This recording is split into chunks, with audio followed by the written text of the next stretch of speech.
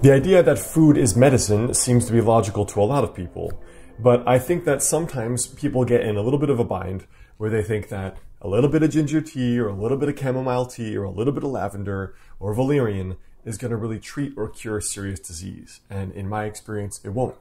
So I thought in this video, we would talk about something that I think is really important and Chinese medicine has a very deep understanding of, which is that there's food grade medicine and there is, for lack of a better word, medical grade medicine. Hey guys, Dr. Alex Hein, doctor of Chinese medicine and licensed acupuncturist. So before we jump in here to this video here today, 2 links right below this video that are important. The first is if you'd like to become a patient of mine locally in Los Angeles or virtually via telemedicine, reach out and contact my private practice below this video.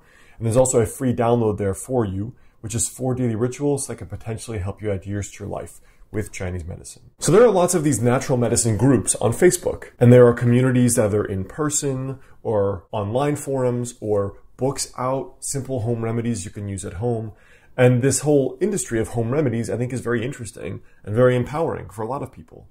Because who wants to put all the power in the hands of the doctor, the only person that can provide the helpful medical advice? I sure as hell don't, and you probably don't. But there is a certain level where the home remedies are more so in the category of home remedies and not really strong enough to be clinical medicine. So for example, you see people talking about putting a squeeze of lemon in their water, lemon juice with some cayenne or something else for the master cleanse. Or you see people having cinnamon or ginger or whatever it is in their oatmeal. And it's great general wellness advice. It's good longevity advice. But I think people get a little bit delusional when we think that the squeeze of lemon in water is going to seriously detox your liver or gallbladder. It probably won't. Or that the little bit of cinnamon is going to help you with your digestion in a major way. It probably won't. And so I think we need to talk about what is food grade and what is medical grade. In my field, the ancient medical ancestors, the physicians that have come before me, talked specifically and tangibly about what that looks like. So let's take a look at, the morning cinnamon that I put in my oatmeal, right? This definitely falls into the food grade category, but I'm going to show you how much I actually put in my oatmeal. So we have 0.64 of a gram. It's my morning oatmeal. Let's lay it out here so we can see side by side. Okay, that's literally what it looks like. Morning oatmeal, all right? So here's an example of food grade versus medical grade.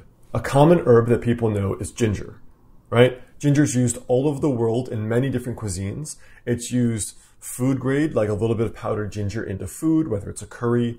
It's used just in many different kinds of cuisines in terms of a mainstay culinary spice. Sometimes it's sliced into stir fries. Sometimes it's even baked in whole chunks into food. But in general, ginger is a commonly used herb.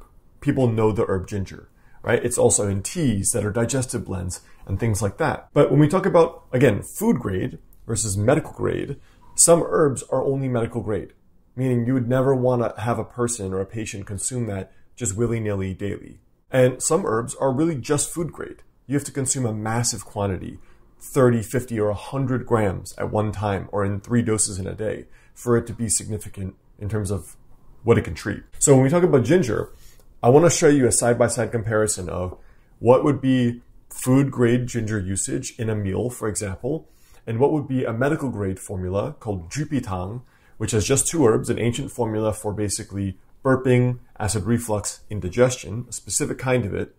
And in comparison, we use this jupi, which is chenpi, tangerine peel, at 12 grams and ginger at 24 grams. So let's take a look at these side by side so you can do the difference between food grade, like in your morning oatmeal, versus medical grade will seriously treat acute nausea, for example. Okay, now let's compare the other one, which is this formula jupitang, an ancient formula for nausea, reflux, and vomiting.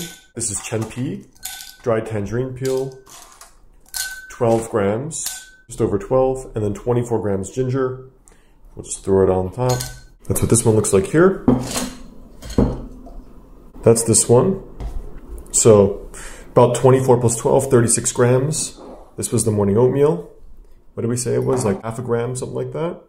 So this is, on the right, is what really you can use to acutely stop nausea and vomiting and indigestion.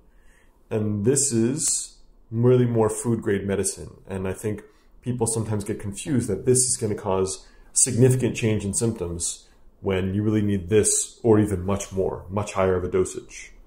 This idea of food-grade medicine and medical-grade medicine, I think, is really important and very interesting. There's that famous quote, maybe by Hippocrates, that the dose makes the poison, right? And it's the same is true of food even. Food being medicine, the dose makes the poison.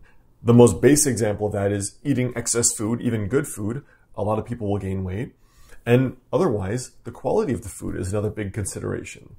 But when we're talking about this, it is important to know that if a person's really sick, they need strong medicine.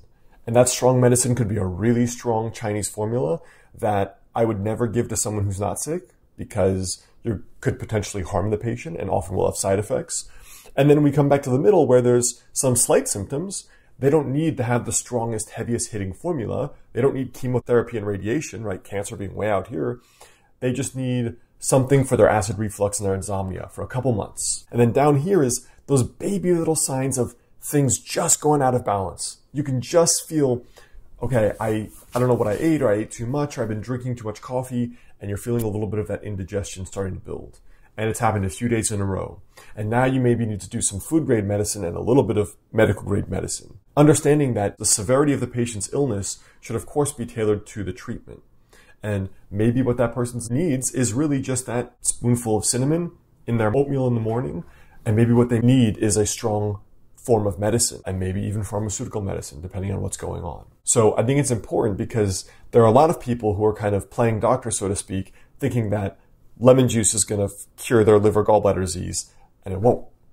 And it may be good over here, but over here, you need some really seriously hard-hitting stuff. So food-grade medicine, medical-grade medicine. Sometimes it's the same herb in Chinese medicine, just a much higher dosage. Sometimes there are herbs that are only medical grade, as in they have a strong effect on physiology.